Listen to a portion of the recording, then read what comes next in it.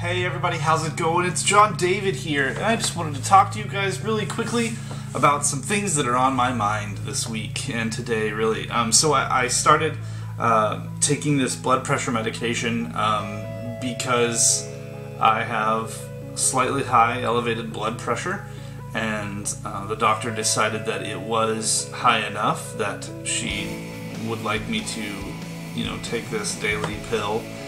And I mean, a part of me says that it's not that big a deal. I might as well do it because it's just one pill a day. And another part of me says I'm too young to be resigned to this need to be on medication type of a deal.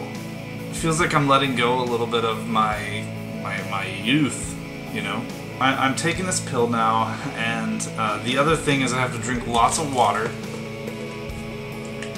And I have to exercise. And you'd think, exercising 30 minutes a day, not that big a deal, right?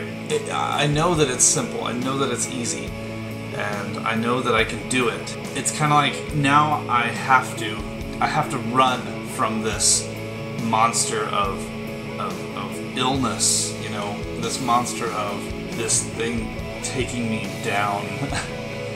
It's coming after me, and I feel like I'm really actually fighting against something. And I don't know if that's just growing up and maturing and growing out of that young adult phase. And some people are going to say, you're 34, John, you're not a young adult. And then the old people are going to say, you're 34, John, you're not old at all. You've got so many years left. And yes, I understand both of those opinions. I'm right in between it. I get it, right? But really, to me, it is like I'm fighting something. I'm running from something. I've got to really actually defend myself against myself.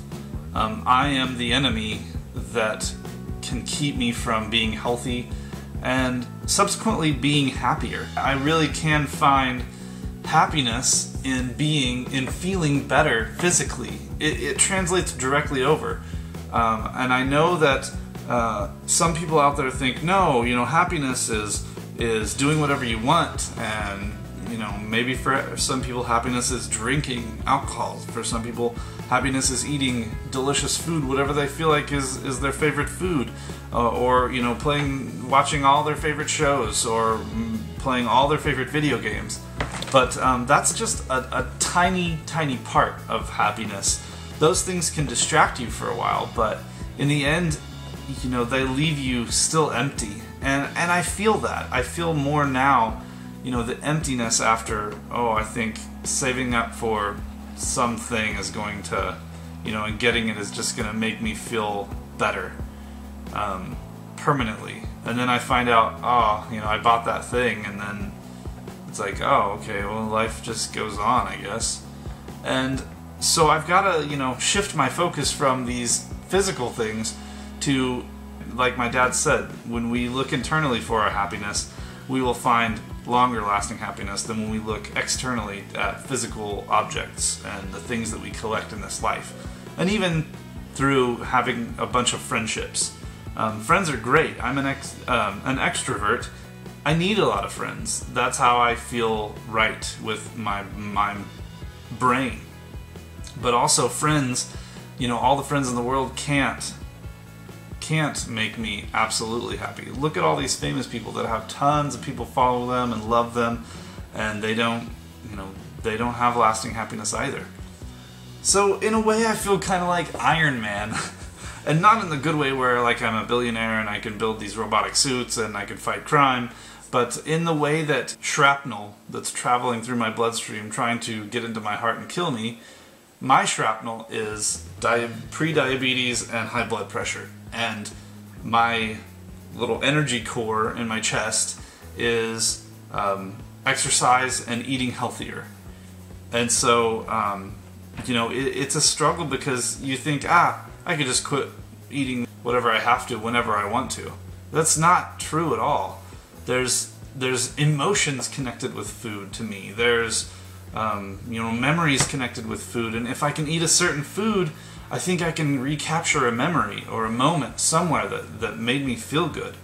And in reality, that is not worth it, because you eat that food and you might feel momentarily good, and then, you know, you go back to feeling bad because your body is not in a very good place and you're draining yourself.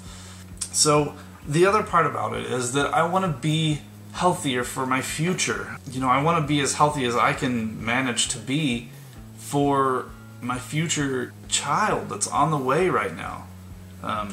And possible other children. I don't know. I think I'd be okay with one, but Tabitha says if you have one, you're gonna have two, because you don't want the first one to be lonely, so I don't know. Anyway. Oh man, she brings me true happiness, that's for sure.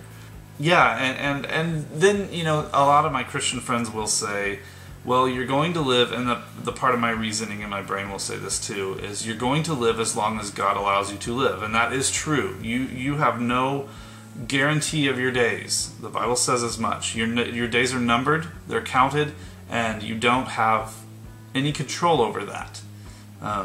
It was set that way the moment you were born. It was set that way. Some would say that it was set that way at the beginning of the universe. In that aspect, I understand. I have no control over when I will die, so to say that, you know, I could stave off death somehow by exercising and eating right, that's not my goal at all. I can't do that. There's no way. There's no way. I can't fight it. I can't fight my fate. I can't fight what is planned for me. That's set. I agree with that. Okay, established.